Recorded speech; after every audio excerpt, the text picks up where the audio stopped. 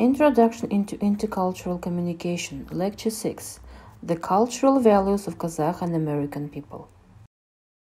In this lecture, you should try to recall features of individuality in the native culture, describe the concept of privacy in Kazakh culture, compare and contrast time and space attitudes in the studied cultures, Kazakh and American cultures, and discuss forms of addressing and greeting by Kazakhs and Americans.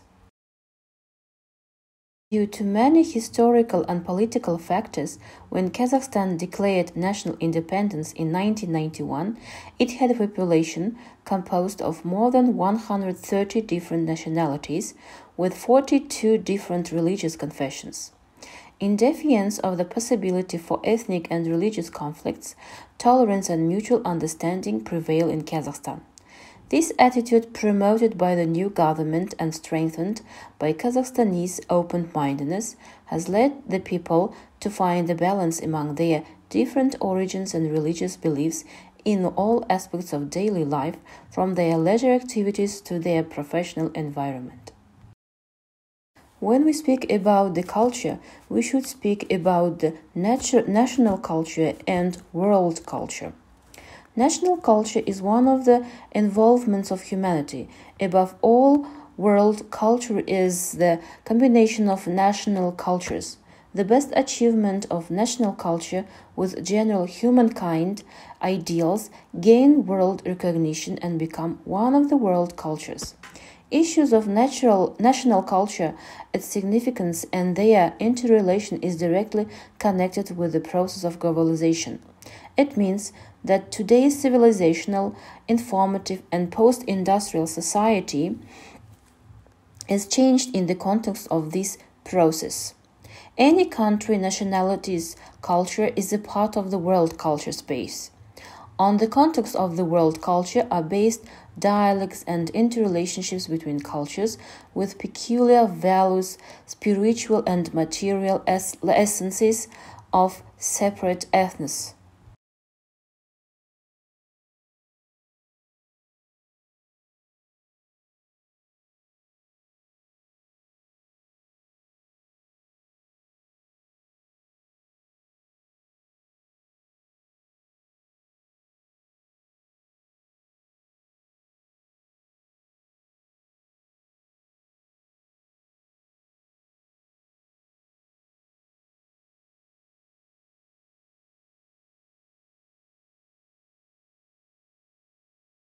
In this animated video, you can see the study of live cultural map over the time 1981 till 2015. In the given example, you can see the changes of cultural identities and beliefs and norms. Kazakh culture could be a Eurasian culture that belongs to each the East and West, while not being Jap or Western, remaining a regional that is characteristic of the overwhelming majority of Indo-European civilizations. To grasp something of the local culture, it is important to appreciate Kazakh cultural values. Any discussion of Kazakh local relationships soon encounters the term Kazakh values, which is often used as a synonym for traditional Kazakh culture. Kazakh and Western scholars have studied the long and complex history of nomadism as philosophy, as political, moral, and social theory, and as religion, and have debated its fate in the modern world. Kazakhstan is the motherland of the great philosopher and founder of Sufism, Hoxha Ahmed Yasavi, whose mausoleums and mosques survive in the ancient town of Turkestan. Sociologists and anthropologists have often seen Kazakh values as intellectual elaborations on basic cultural traits of Kazakh people whose everyday life can be seen as governed by Kazakh cultural morality. Traditionally, social organization involved a structure of hierarchical relationships between distinct categories of people who were expected to follow their sense of duty and behave towards each other in ways appropriate to their relationship. If everyone held to the expectations associated with their status, social stability and harmony would be maintained, and the order of the cosmos would prevail. The central social relationships were defined by the values of Kazakh culture, those between father and son, ruler and subject, husband and wife, older and younger brother, and between friends. Each of these relationships was associated with a specific quality or character, respectively love or affection, righteousness or duty, distinction or sincerity, and trust. Most of these relationships were family ties based on hierarchies of generation, age, and gender. The relationship between the ruler and the ruled was also conceived on the model of father and son, while women's social role was seen as predominantly internal to the domestic sphere. In the article Role of Global and Kazakh Cultural Values in Formation of Y Generation, the scientists Nargiz Abdullina and Aliya Abisheva. In the given table, you can see the result of the survey on values, attitudes, behaviors among Kazakhstani society. The survey was held in 2018, and 91% of the respondents mainly valued independence and hard work. Feeling of responsibility was very high in 70% of the respondents.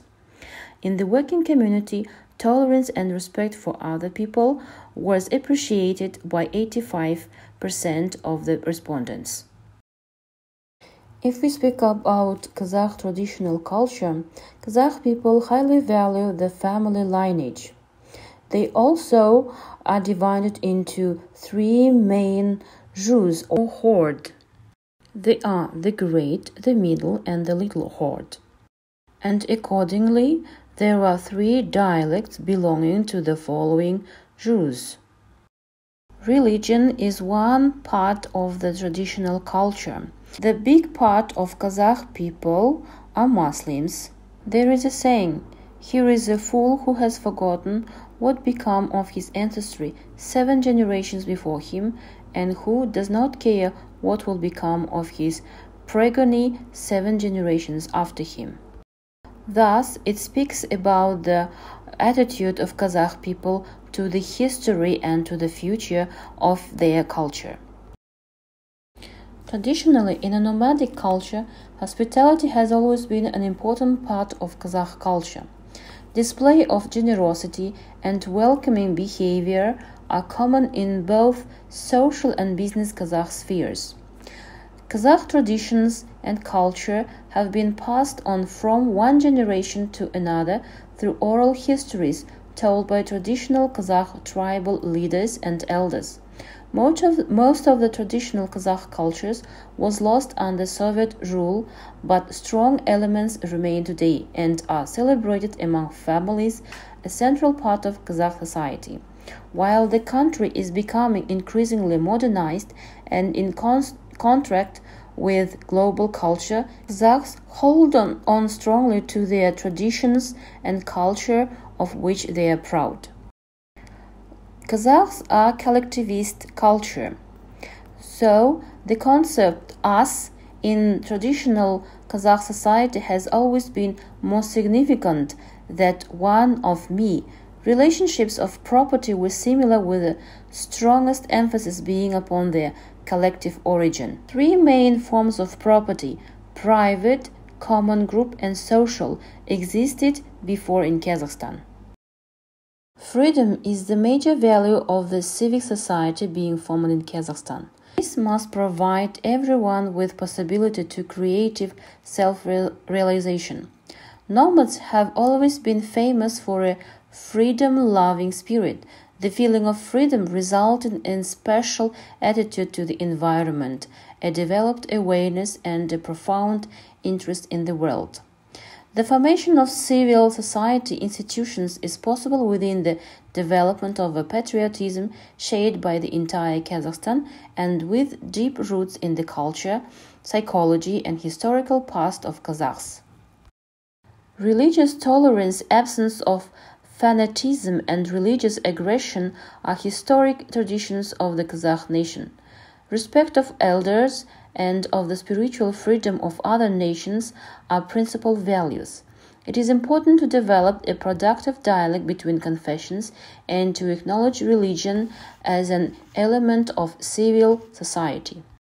Once a foreigner married to a Kazakh woman said that in Kazakhstan personal life is not highly valued.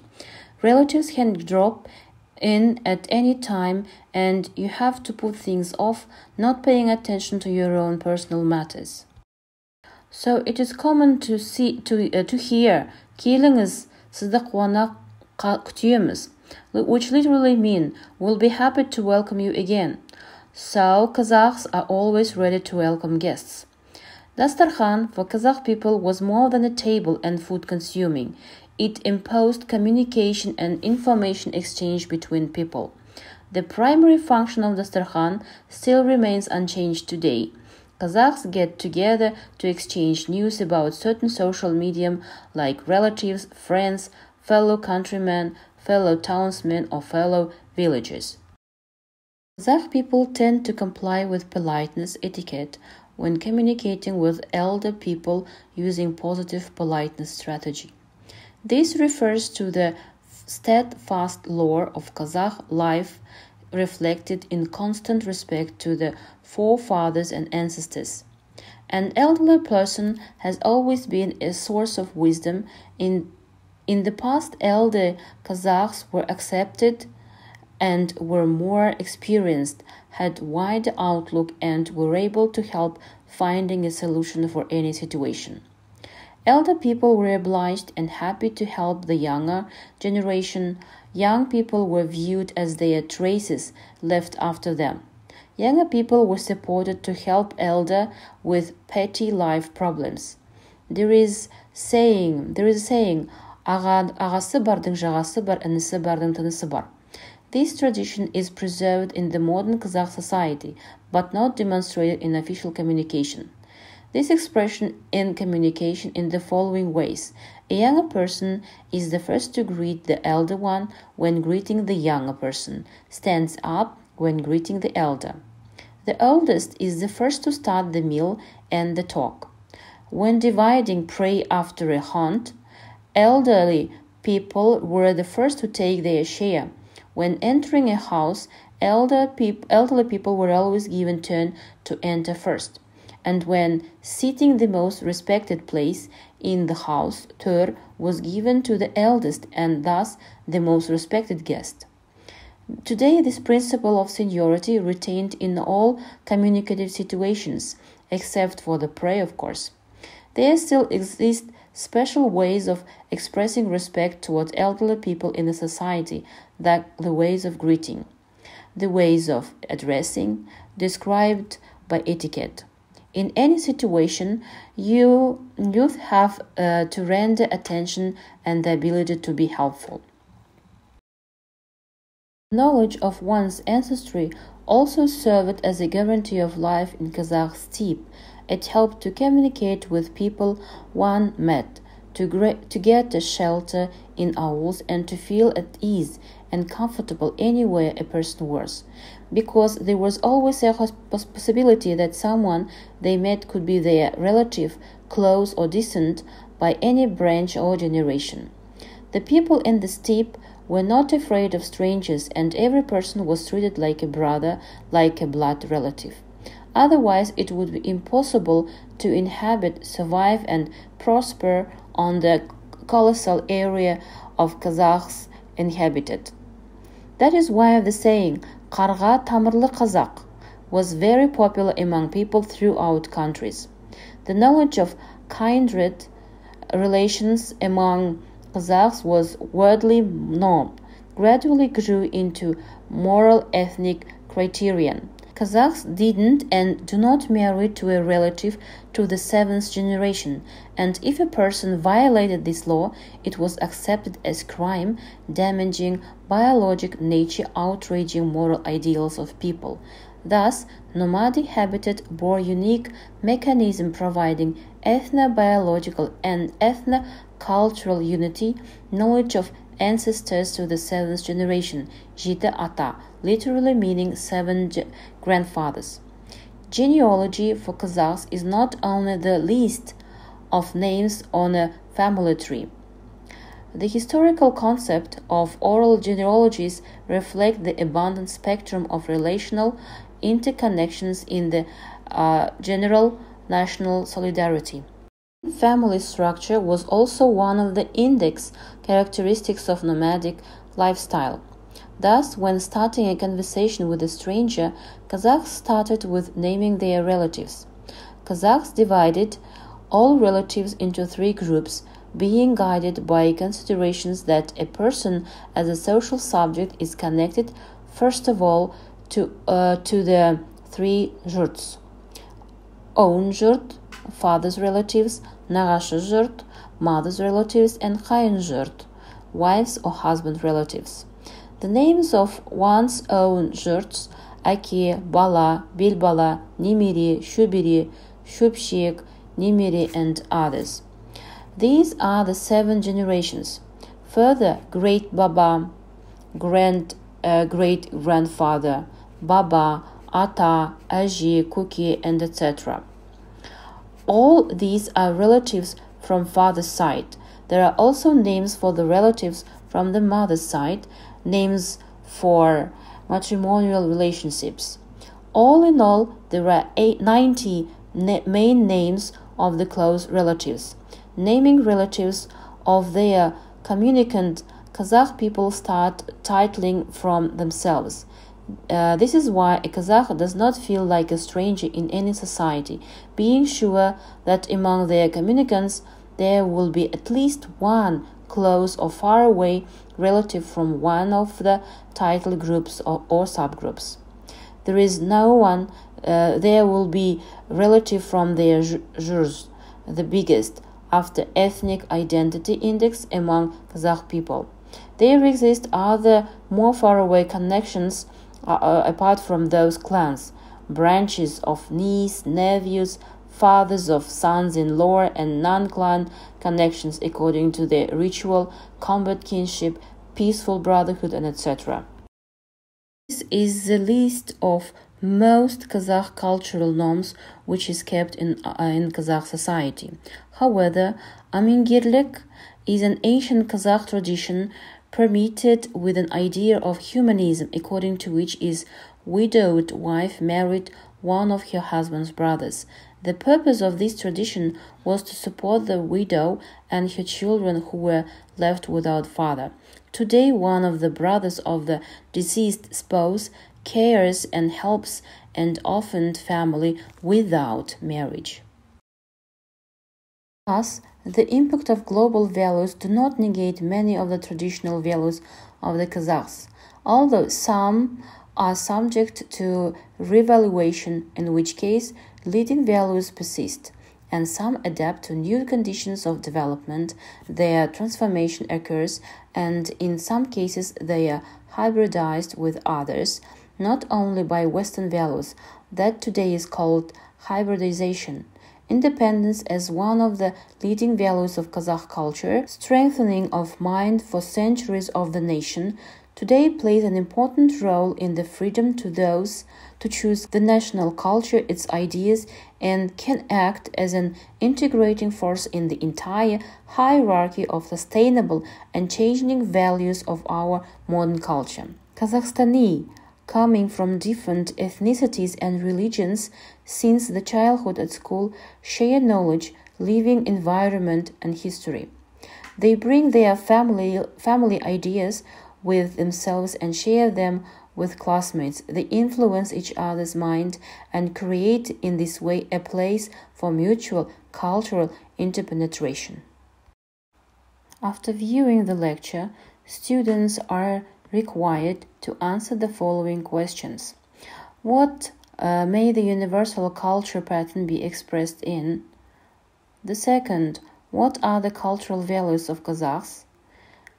Third, what do Americans and Kazakhs say about history? Are they of the same opinion as can be described in the previous lecture? How do Kazakhs and Americans behave? Are they collectivistic, individualistic? What is the attitude of Kazakh people to time? In the references, I provided you with the material that have been used in the preparation of the lecture notes and the presentation.